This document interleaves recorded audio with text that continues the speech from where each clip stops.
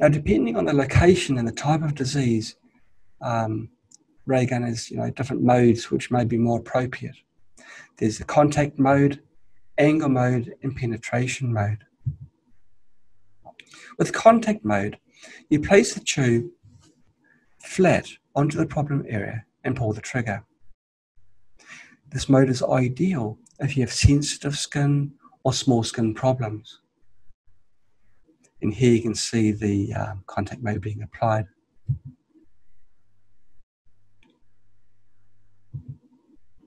With angle mode, you place the edge of the tube to touch the skin and slowly move the tube across the target area. We've called angle mode arc mode during this presentation, but the more precise term is angle mode. The mode is recommended for skin which isn't so sensitive because it creates tiny arcs around the edges. These arcs create more nitrous oxide and ozone. It also encourages the VUV to travel further into your skin, and whilst it doesn't damage healthy cells, it kills pathogens which may be hiding under the surface. But more importantly, the nitric oxide gets carried further down. Okay, now because a smaller surface is being contacted, the energy is more focused.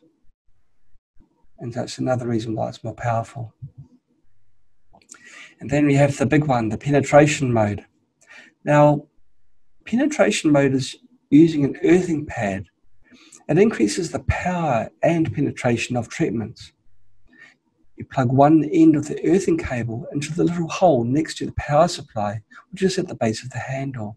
And you plug the other end into the cable, into the earthing pad itself.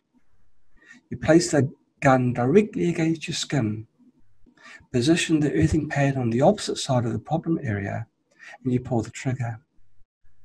You can use the earthing pad with the other two modes as well, which is the angle mode.